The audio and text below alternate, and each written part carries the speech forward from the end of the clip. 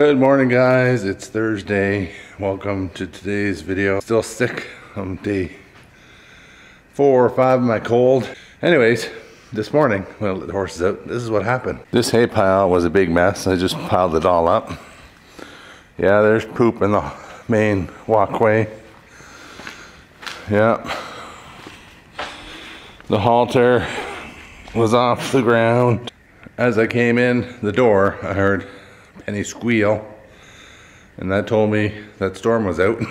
So yeah, Storm got out again. Storm got out of his stall. I don't understand it. I found it like that, opened, the stall open. So I'm not sure, like last time I tied this up and he just busted through it. Not sure if I should try that again. Then I was thinking, well, I got a electric fence, so maybe I'll put an electric wire here and there and tie it up to an electric fence. What are your thoughts? Or I might have to buy a whole new proper horse stall so they can't open it with the, you know, the rolling ones like we had at our other farm. Have to get that. So that's next. Right, Storm? Being bad? Always out of your stall. I always thought he was getting out of his stall because it's too warm and stuff, but I don't really think he likes it. He doesn't like being in the stall anymore. Too spoiled being out. But when it gets really cold, really cold, like 2 days ago, the day before yesterday, I put him in a stall. He stayed there all night. I was watching the cameras. Last night I didn't watch in the camera at all, and he busted out of his stall. The other option is put him in this stall and switch him with Lady. So Lady's in this stall, and that is hard to open. Switch it with Lady. But I know he would not like this stall because he's used to his big stall. Anyways, I'm open to suggestions. Let me know in the comments. How can I stop him from breaking out? I think I might have to go the big horse stall route. So, and I can't just put one stall. I'm gonna have to put it all the way along because that would just look bad if I only had one. But then again, if I just finish the top, off the top with the bars and stuff, even though I like it open so that they can stick their head out and stuff, but if I put bars there, they wouldn't be able to open it. So I could do that too. It is freezing out today. It was -5 with the wind chill, -7 2 days ago Celsius, and last night was cold too. So I thought that because it was cold, he would not want to bust out of his stall, but he obviously doesn't like his stall. My other option, I think I'm just thought of it now, is to put Penny in the big area with Storm. Even though they don't get along, this should be fine. Good morning, guys. Welcome to today's video. Molly's favorite thing is to find the biggest log ever and then drag it. Anyway, good morning. Welcome to today's video. It's about to be summer again, Sam. Saturday, it's going to be in the teens. Really? Yeah, it's going to be like 68 maybe. Amazing. So Sam did a little more work on this coop. It's fun for chickens to come outside and be in an outdoor coop in the winter, but we wanted them to have a spot that doesn't have a lot of wind. So that, yeah, we just wanted to block the wind. So he's been working on it. It looks a little rough, but it's better than being in the wind. And then the turkeys and the guineas, they have that area over there. Hello? Get back here, sneakers. They literally they're like babies. They're just walking nonchalant, so slow through our field. 2 dogs missing. Ellie. There she is in the middle of the field. Oh my gosh. Ellie. She's pooping in the middle of the field. Free fertilizer. Oh my gosh.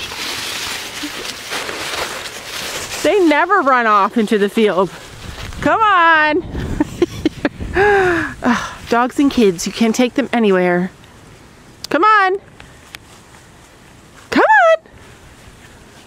Come on. Good girl. I like to blame it on anybody but Ellie, but I'm pretty sure it was Ellie leading that escape mission. You guys, it is windy. Reassure me again. Reassure me that it's okay for none of them to have blankets. I feel so bad. They're standing there against the barn so it can block the wind. Whew. Oh no! Poor Piggy is so cold. Oh my gosh. We put, hey! This makes me nervous. Is he trying to tell me somebody's in heat? Kirby! Kirby! There's a problem. She wants to herd the animals. Come on, come on. None of the other of our dogs try and do that. And we could teach her to do it, but I don't want her to do it. Sam put a bunch of hay. Well, he was supposed to put a bunch of hay. I'm gonna get some hay and put it in here. Hey, get in here. Anyway, it's freezing. It's freezing. Literally so cold, and I feel really bad for that pig because this morning when I came down to let him out, and it was not even that cold. Well, obviously he's got other things on his mind. But when I came down to let him out this morning, he said no, refused to leave his bed. He was all covered up. He covers himself up with hay. Holy moly, the cut on his cheek, the scab on his cheek came off, and you can see the bump is almost completely gone. The hair's just standing up still because there's a bunch of the scab left. I want to try and show you how big the cut was. I'm so glad we treated him for tetanus though, just to make sure. Stay still. Oh, I can't show you. Hold on. So all that hair sticking out right there, that's the scab. But the cut is actually a lot bigger than I thought it was. But he's doing good. You want some hay? You want some straw? Honestly, animals don't mix. Like, I bring the dogs with me and it just gets wild. They're just wild. The dogs are just wild. I just want to make sure that the pig though has enough straw in there. He can build a bed for him because he was raised in a house last year.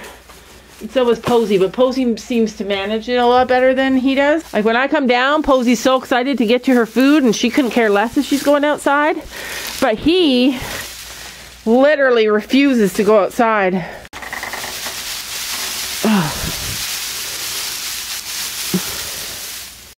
Honestly, thank God for barns because it's so much warmer in here and it's actually like super warm. Look, I made you a bed. He's like, thank you, Laura. I really needed that. He loves it. At least I know he has a spot to get warm. Unfortunately, I feel like Kirby is leading Molly astray. When we got Kirby, when Sam got Kirby, my friend said, oh, you're going to regret it. You're going to regret it when she's chasing all your goats. And I said, Molly doesn't chase our goats. Yeah, I'm starting to regret it. All right, so it's looking like maybe somebody's in heat over there. But maybe not, I don't know.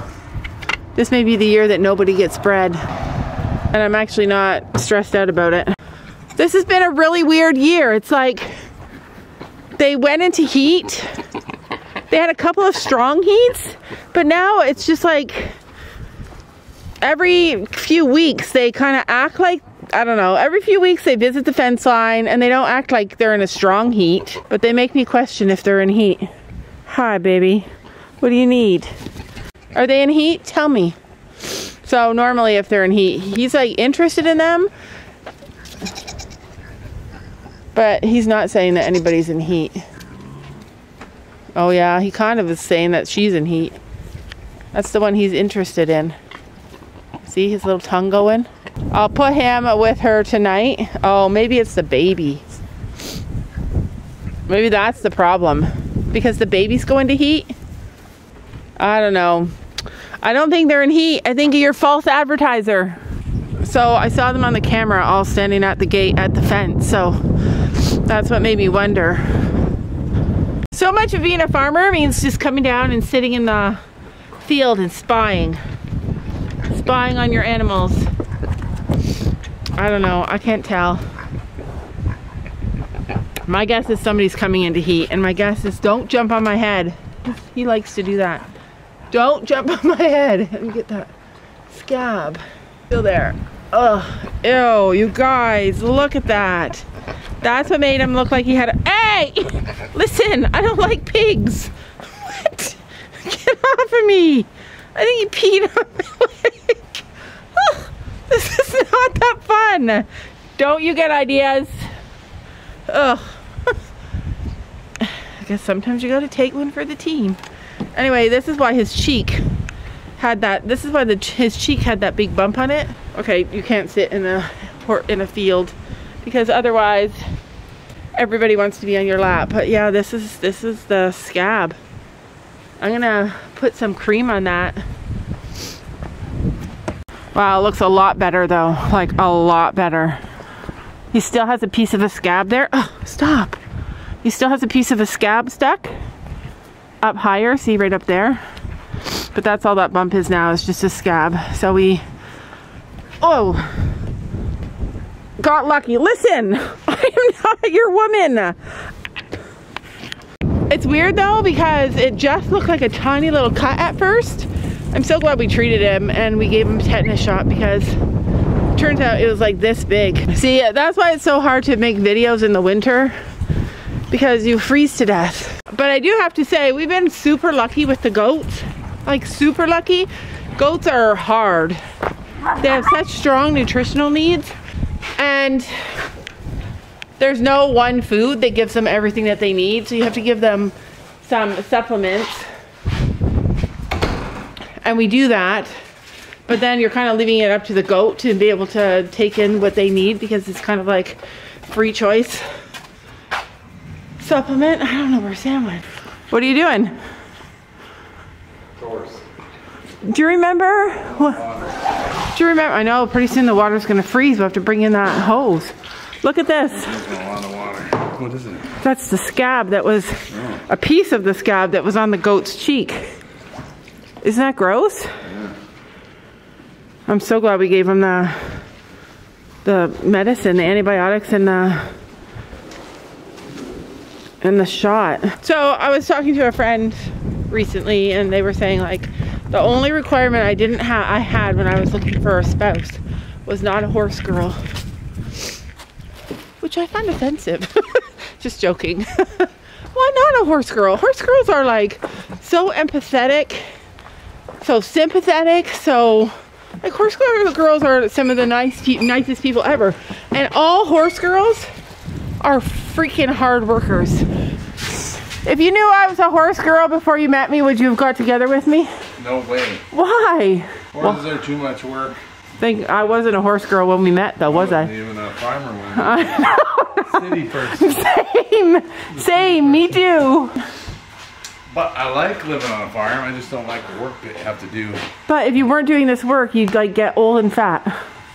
I'm old and fat. So. I know, that's a bad joke. I didn't mean to be offensive, Sam. I'm just teasing. But if we weren't doing this work, we'd be older and fatter. Hard work is good for you. Farm work is good for you. And drinking? Drinking? Oh, it's Gracie. Penny's watching me with that evil eye of hers. You know, she is a brat. I'm gonna admit it. She's a brat. She knows what she likes, and she doesn't like other horses. She likes treats, and she protects me always because I'm the one with the treats. I know you don't know that I plan to not give you a blanket this year so that you can grow your own coat and be comfy. Okay. She's like, I don't care about that, Laura. Give me more carrots. All right, so if you are against being a horse family or a horse person, why do you always bring home like special treats from the grocery store, like carrots and apples for the horses? Because we have horses. If we didn't have horses, I wouldn't be buying them. Oh my gosh. Okay. What do you mean? I mean, like, you don't have to be so nice to them. Like, if you didn't enjoy it, you might not bring them special treats. I don't even give them treats. I just buy them for you to give them treats. Oh, so you buy it for us. Sometimes I'll give Penny a treat to see if she'll like me. Does it ever work? No. Penny only likes me and a little bit of Sophie. You know, Gracie's getting all the attention right now, and she deserves all the attention because she doesn't get as much. Uh-oh. Here comes trouble. Here comes trouble with those ears pinned back. Be nice. Just be nice. Hurry up before Lady comes, because I don't want to start any fights. Uh-oh, here comes Lady. Maybe I'll save one for her.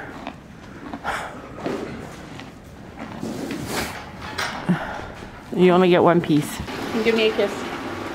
Thank you. Thank you. Ew, horse snot. I think my hardest thing about being a farmer and having some... Uh-oh. Why? What happened? Oh. Uh-oh. Kirby, you get back here. Come here. You don't even have a halter. I need a halter. Yeah. Where's Sophie when we need her? So she broke through? I had the door open. Oh, he had the door open. Yeah, see? Like, so I posted a short video today, and it talks about how, like, my friend told me. And it was meanie. Penny is a meanie. It doesn't help that I have treats. But anyways, my friend told me once that a horse won't just deliberately run through you. And yeah, of course, they're not going to just deliberately run through you. But if another horse is pushing them off, they're going to run right through you. And I learned that. Finn ran right through me one time because Storm was brushing him off, pushing him off. Look, oh gosh, I started a war. So he ran right through me, pushed me backwards. I fell, smashed my head on the hard ground. It was summertime and it was all dry. Smashed the back of my head, and that was probably the only time I truly had like a real concussion. And it was so bad. Like, it was awful for like weeks. It was awful. Which I guess in the grand scheme of things was not that bad of a concussion, but it was bad for me. She runs. She's like, I know, they're gonna get me off of here. Hurry. And then one for you. And I don't have one for you, honey. I'm sorry. Sorry. Sorry. That's it. That's it. That's all I got. Penny's over there with her evil eye. She's like, I see what you're doing. Don't you know that you're beautiful?